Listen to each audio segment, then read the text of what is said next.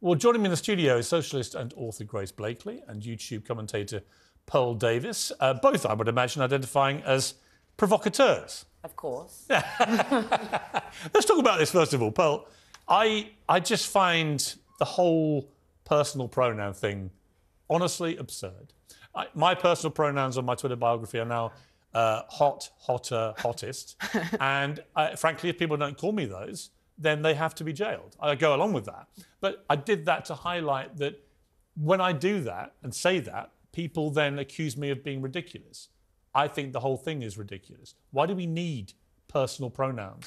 We don't need personal pronouns. I don't think it's kind to allow people to live in delusion. Wait, are you at the end of the day, pronouns? We all know what a man and a woman is, okay? Just because you dress like a woman, talk like a woman, act like a woman, it does not make you a woman. And I am so tired of us allowing these people to let us live in delusion. It is delusional to think you are the opposite gender, and it is not kind. I can't even go on. I love flying British Airways, right? My preferred airline, a wonderful airline. And there always used to be a lovely posh voice saying, "Good afternoon, ladies and gentlemen, welcome to Britain." And I used to felt soothing, particularly if I came from another country back to Britain. I felt immediately at ease. My captain was there, sounding like he was, you know, from some wonderful Pathy news bulletin, and he referred to us as ladies and gentlemen. That's now been banned. They're not allowed to say ladies and gentlemen because there might be one person on the plane who says, "Whoa, whoa, hang on, I don't identify as a lady or a gentleman." Well, OK, fine, I don't care, but I do. So where's my right to be called a gentleman? Piers, Grace? You know how I feel about this. I'm so bored of it all. I'm so bored of the fact that this is the one item that's constantly coming up over and over and over again. And you can completely see why, right? Conservative governments have destroyed our economy. We're in the middle of a massive climate crisis, just after the hottest week ever. I've just come over from Europe. It's extremely hot. And instead of talking about that, we spend hours and hours and hours talking about pronouns, talking about going into bathrooms, talking about, you know, all of this stuff that just doesn't matter. Yeah, but you see, it doesn't matter. Hang on. But hang on, it doesn't matter to you. I'm so bored. It doesn't matter to you, but it does matter to women in sport. It does matter to women whose young daughters might be using these dressing rooms. It does matter to the victims of male rapists who see their attackers identify as women to get into women's prisons. Sorry, so when you say they don't matter, they really do matter. Let's have those issues aired in the appropriate, you know, spaces. We are. In sport, have that discussion amongst sports people. But, like, literally, it's about priorities, isn't it? There is a certain number of time that we have on these shows to discuss the issues that matter. You don't think women's... Hang on, before we come to our next... I don't think women's sport matters as much as climate change. I think, like, does women's having equality a planet matter? in which we can play sport matters more than the rules of sport. Does women's equality matter? I know that makes me probably absolutely Does women's insane. Equality matter to you? Well, I mean, yeah, of course, but actually, I mean, the whole point that I was going to make on this segment, actually, is that, like, you cannot separate feminism from class issues. Like, if you're just going around saying, like, I don't know, I think the female CEO of a weapons manufacturer should be paid the same as a male CEO, and that's the hill I'm going to die on.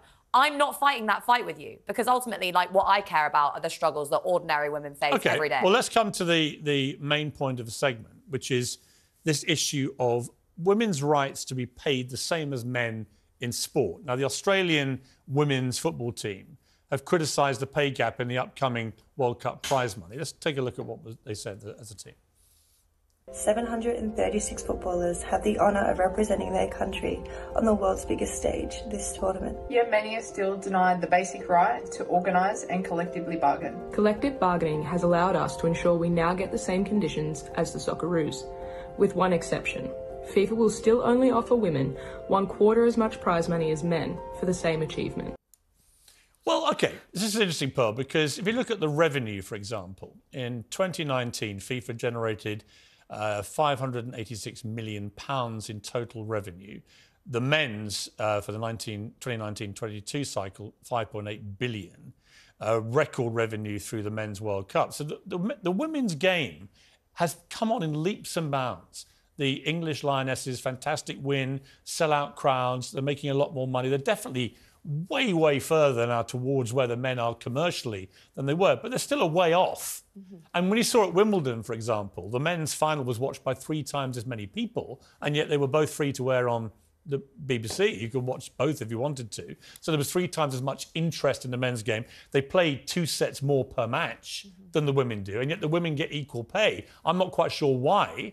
I don't think it's a matter of equality. It's just a matter of fairness, isn't it? Yeah, well, I won. I think all of the women should thank the men for funding our leagues, because most of our leagues would not exist without the men, number one. Number two, when we have the same numbers, then we should get the same pay. I'm sorry, I play volleyball at the highest level, and it's like, when we make what the men make and get the crowds that the men draw, then we should get paid the same. Well, see, why is it actually a fight for equality, Grace? I mean, why, if women in a particular sport, for example, turned out to generate more revenue, right, because they were more watchable, and in America, the women's football team is better than the men, and they do generate, even at school level, far more interest from girls than boys, for example, I don't see why equality should be the aim. Why shouldn't they get paid more than the men? Well, look, I mean, there are all sorts of problems with the way that this market for labour, and it is basically a market for labour, works. Like, I personally don't think that the top football players in the world should be paid as much as they do. I think it's ridiculous, the amount. But that's market force. Exactly. It's market forces. Well, why shouldn't they get that? Should that be the way that we decide, you know, who generates what? Personally, I'm very much in favour of the fact that they came out there and said collective bargaining. Ultimately, like, the average worker in this country hasn't had a pay rise in over a decade. How is that going to change? That's going to change when they organise with one another. I am so tired of women whining. Mate, it's the only person whining at the moment is you. Literally, the men fund our leagues, and we will still whine that we don't get paid enough. And honestly, when athletes do shit like this, it makes all of us look bad. Because instead of being thankful for the league that we have, we go out and whine and complain about the pay. I mean, as I said, I'm not whining. You sound like you're maybe doing a bit of whining. But, like, personally, I don't think we should be whining. I think people should be organising. If you want a pay increase, join a union, get out there and fight for it. That's my view. Should the women footballers get the same as the men? Yeah, I think it probably makes sense. Even if they're not making anything like the revenue? Ultimately, like, it's not going to change. It's not going to change unless they organise. That's actually true across every sector of the economy.